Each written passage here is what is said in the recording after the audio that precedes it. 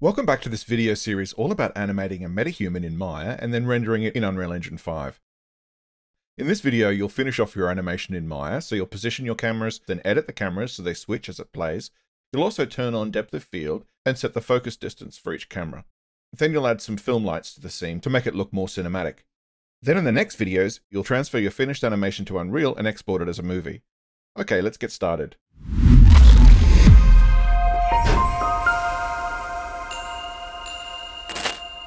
Step 1. Start with previous Maya scene. If you're following along with this video series, you'll have a scene in Maya like this.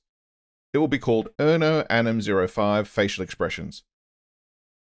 Go to the File menu, go to Save Scene As, and save this as Erno_Anim06_Position Cameras. Step 2. Set up framing and focus for camera 1.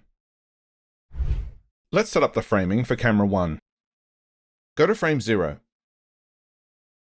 In the outliner, double-click on Maya Cam 01. In the attribute editor, under Camera Attributes, make sure the focal length is set to 35.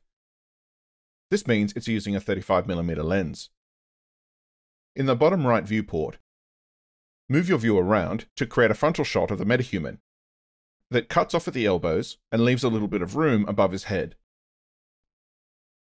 Now let's set camera 1's focus. In the attribute editor, twirl down the depth of field section. Then click to enable depth of field. Change the f-stop to 1. The viewport will go out of focus. Now adjust the focus distance to around 100 as a starting point. Then change the value until the eyes are in focus. To get a more precise result, change focus region scale to 0.05. This doesn't change the actual depth of field, but it shows a shallower depth of field in the viewport, so precise focus is easier. But once you've set your focus, I've found that it's best to return the focus region scale to 1. Step 3. Set up framing and focus for camera 2. Now let's set the framing for camera 2. Go to Panels, Perspective, Maya Cam 02. In the View submenu, go Camera Settings, Film Gate. In the outliner, click on Maya Cam 02. In the Attribute Editor, under Camera Attributes, make sure that the focal length is set to 35. Go to frame 69 of the animation. In the bottom right viewport, zoom into the face. Then click on the face mesh. Go into the View menu and choose Look at Selection. Now hold down Alt and click the left mouse button and drag to the left to rotate around. Frame the head onto the left-hand side of the frame and frame up so the forehead is slightly cut off and there's room below his chin. Now in the viewport, click anywhere in the blank space to deselect everything. Now let's set the focus for camera 2. In the outliner, click on Maya Cam 02. In the Attribute Editor, twirl down the Depth of Field section, then click to enable Depth of Field. Change the f-stop to 1. The viewport will go out of focus. Now adjust the focal distance to around 40 as a starting point, then change the value until the eyes are in focus.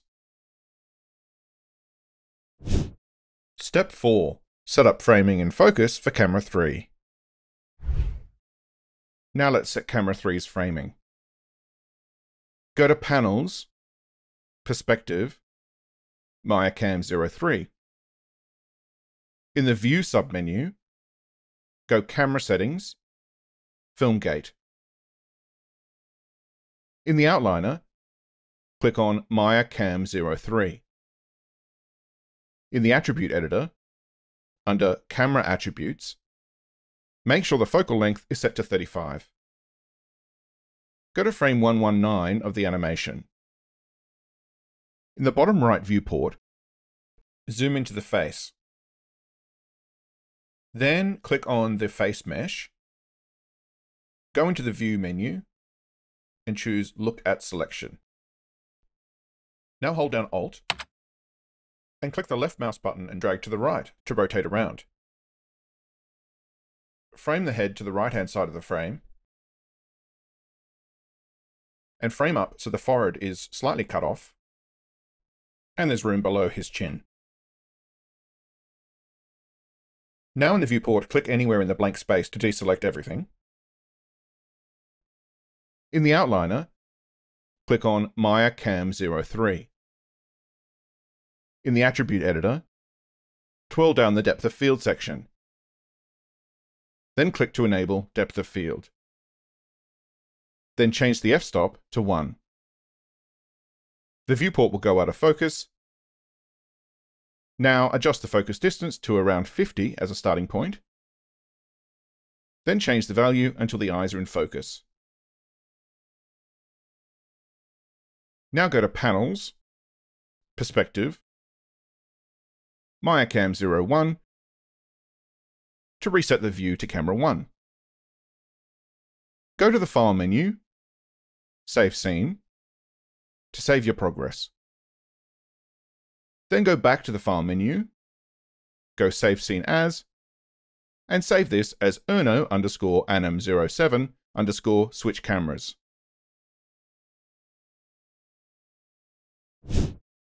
Step 5. Switch cameras with camera sequencer. We're going to use the camera sequencer, but first you need to change the display to just one viewport because otherwise the playback performance is extremely choppy. So click on the bottom right viewport and click spacebar. Okay, now go to Windows, Animation Editors, Camera Sequencer. Now in the Camera Sequencer Editor, go to the Create submenu and click the box next to Shot. Change the Shot Camera dropdown to Maya Cam 01.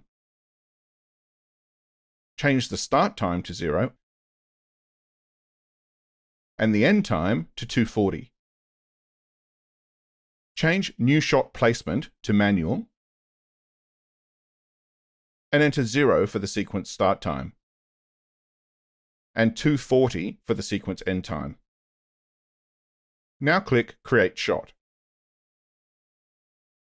Now we have one big shot, but we need to split it up and change cameras. So go to frame 60, click on the blue rectangle that has 2 zeros on the left side.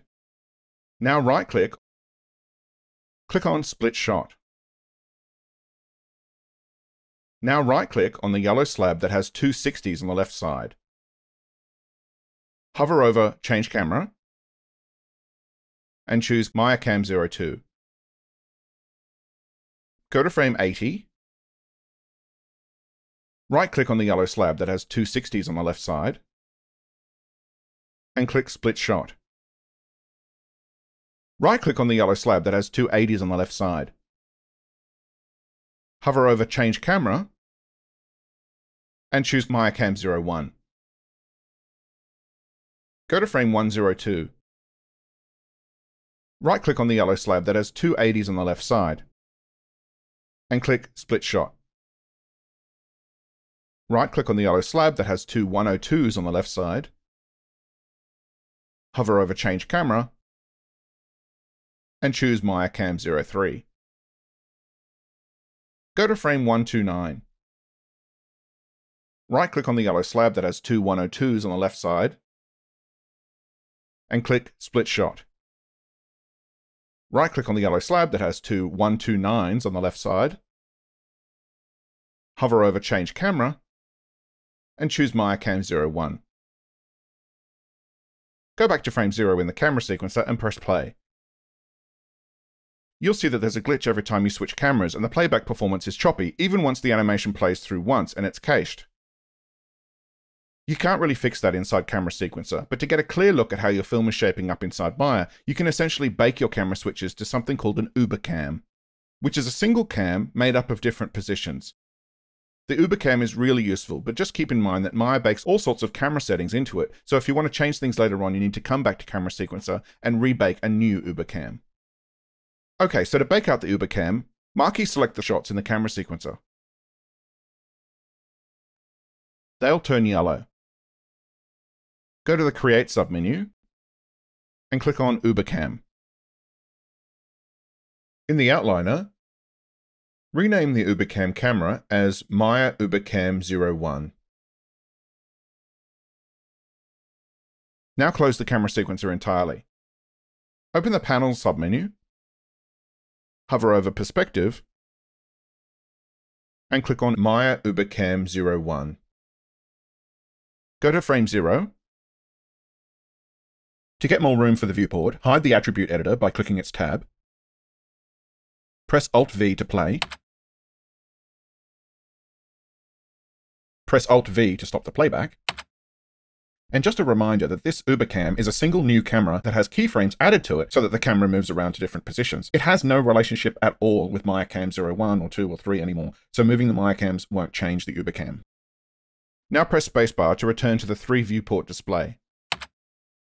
Just to make sure you're seeing the correct views, in the top viewport, go to Panels, Perspective, Persp. And in the bottom right viewport, go to Panels, Perspective, UberCam. Go to the File menu, Save Scene, to save your progress. Then go back to the File menu, go Save Scene As, and save this as Erno_Anim08_FilmLights. Step 6. Add film lighting. The last step in this video is to add film lighting to our scene. So first we need to hide the existing lighting. In the outliner, twirl down Default Light Set. Select the 3 lights and press H on the keyboard to hide them. Now we need to add lights to the scene. We're going to add 3 lights, a frontal key light and 2 side lights. Let's add our first light. Go up to the Create menu, Lights, Area Light. In the outliner, double-click the text of its name and rename it Maya Light 01, all one word. Then in the channel box, change the values to -354, 105, -134, -18, -116, and -8. The character should now be lit up by this area light. If you can't see the effect of it, in the viewport, go up to the Renderer menu, click on the box to the right of Viewport 2.0. Make sure that the light limit is set to at least 6. Then click Close. If you still can't see the light, make sure Maya 01 is selected. Then in the Attribute Editor, change the Decay dropdown to Linear. Now change it back to No Decay. I've found in Maya 2022 that this sometimes forces it to show the lights properly. But if that still doesn't work, you're going to have to restart Maya. So go up to File, Save Scene, then quit out of Maya and open it again. Then reopen this same scene. The light should finally appear now. Okay. Now let's add our second light. In the outliner, click on Maya Light 01 and press Ctrl-D to duplicate it. Click on this new light. And then in the channel box, change the values to 153, 107, -175, 0, 100, and 0. Now let's add our third and final light. In the outliner, click on the second light and press Ctrl-D to once again duplicate. And now click on this third light. Up in the channel box, change the values to 25, 139, 74, 0, 8, and 0. Okay, you now have 3 film lights set up for your scene. In the fourth and fifth videos in this series, you'll transfer your animation to Unreal Engine 5 and record it, then export it as a movie. Please like and subscribe as always, and I'll see you in part 4.